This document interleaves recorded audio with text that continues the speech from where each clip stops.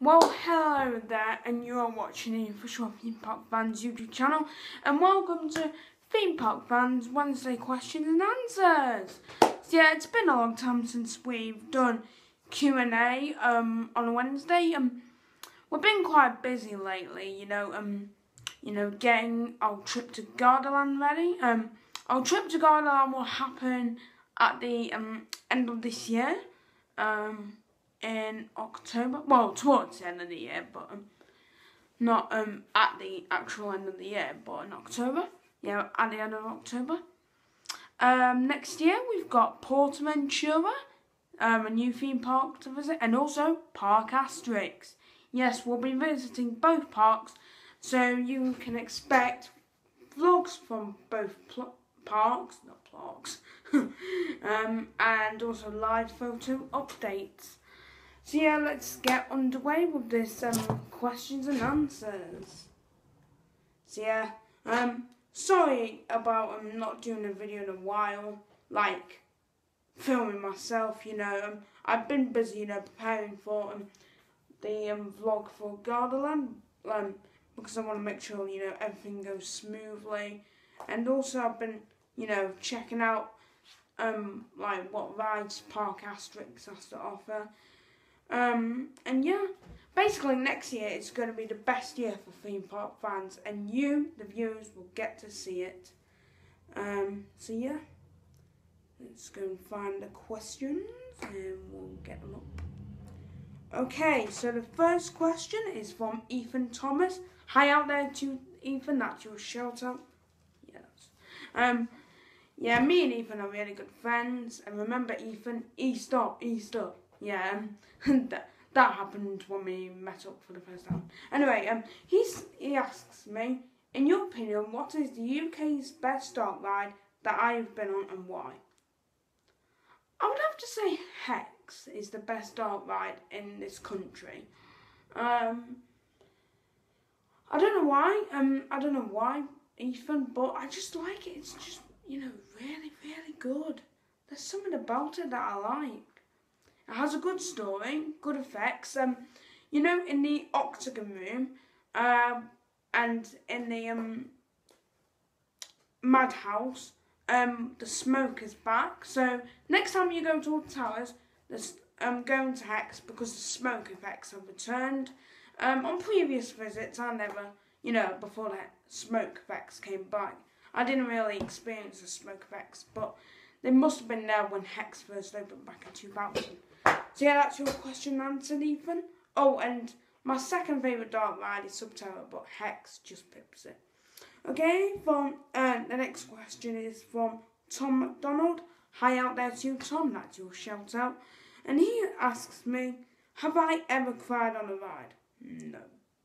Hang on, I think I might have when I was very little, but I'm not too sure, so I can't really answer that one, but either I'm not sure or I haven't. So there we go. Yeah. The next question is from Joanna Jones. Hi out there to you, Joanna, that's your shout out. And she asks me, my little boy is only 18 months old. Do you think we would have fun at Alton Towers yet? Or is there not enough for a toddler to do there, really? You do have CBeebies Land. You do have Cloud Cuckoo Land. You do have Mutiny Bay. You do have Gatanga Canyon. Those are like the children family areas. But yeah, I really do recommend CBeebies Land. You should really go to CBeebies Land on a quiet day. Because I've looked at the queue times for today, and like Postman Pat, In the Night Garden, Get Set Go, they were all on 0, 5 minutes, 20 minutes. Whereas if you go on a weekend, you will be waiting like 60 minutes, 40 minutes for In the Night Garden, Postman Pat. So yeah, go on a weekday if you can with your 18-month-old boy. And yeah, just check out CBeebies Land and what Alton Towers has to offer. But yeah, I hope I answered your question, Joanna. And the last question is from Mark Fenton. Hi out there to you, Mark, that's your shout out. And he asks me, do you prefer above or below the track on a roller coaster? Oh, probably prefer track above the coaster. Yeah, I'll probably, because I really love Nemesis. So yeah, I prefer track above the coaster. So yeah, I hope I've answered every question. Like I said, if I don't get to your question, I am really sorry.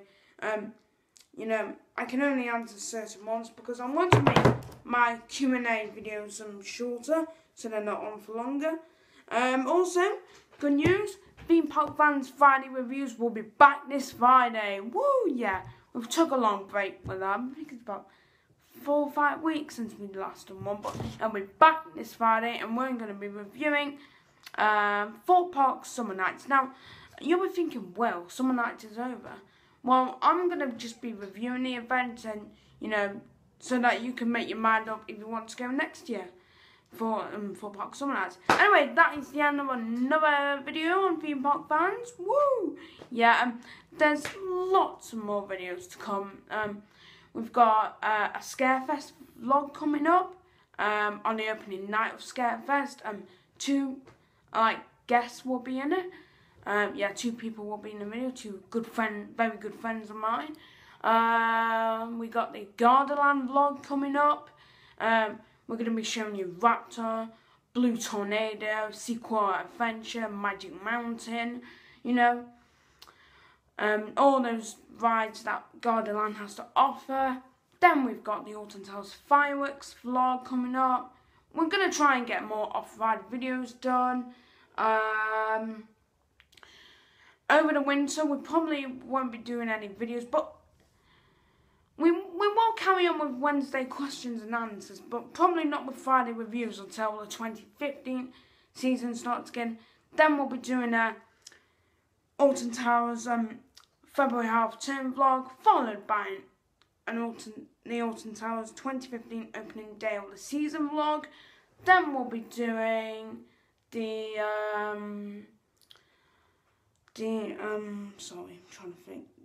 Porter and Chura vlog and the Park Asterix vlog. We're gonna bring it to you here on ThemeParkFans. And remember, if you haven't yet, hit that subscribe button. It really means a lot to me. I just want to thank all of you guys for subscribing. Yes, you, the viewers. Yeah, it means a lot to me. Like this video, like it. Comment below if you have any suggestions. Like our Facebook page. Our Facebook page link will be in the description below. Our email address will be in the link below if you wish to contact us by email. And yeah, that's it for another ThemeParkFans video. I'm Wolf on you. And yeah, we'll see you on Friday for Theme Park Friday reviews.